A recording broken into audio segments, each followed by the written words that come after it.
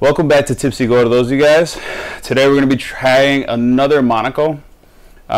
This is the Watermelon Crush, which is my personal favorite right now. And here we go.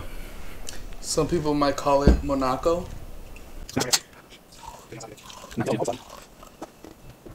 Alright, well, let's try it. Cheers. Cheers.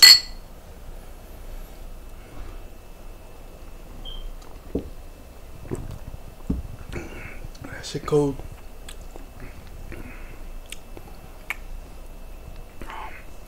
That's why this one's my favorite, man. You can't taste the alcohol in it, man. You just I'm not You can a little bit. ever so slightly, but You know what this reminds me of? A Four Loko. no. A little bit. You can't tell me I don't that think watermelon flavor that they have in there. Nah. It tastes like the Four Loko watermelon. Well, it's a good watermelon flavor because I'm not a big fan of watermelon flavored drinks, but this one's actually very delicious. I'm not saying it's not good. It is delicious. I like the watermelon in it. I would give this one a 9. Yeah, I'd give it around a 9 too. I give it an 8.7. It's very good. Well, you guys, that's our review of the Monaco Watermelon Crush. Make sure you guys follow us, share, comment, and subscribe.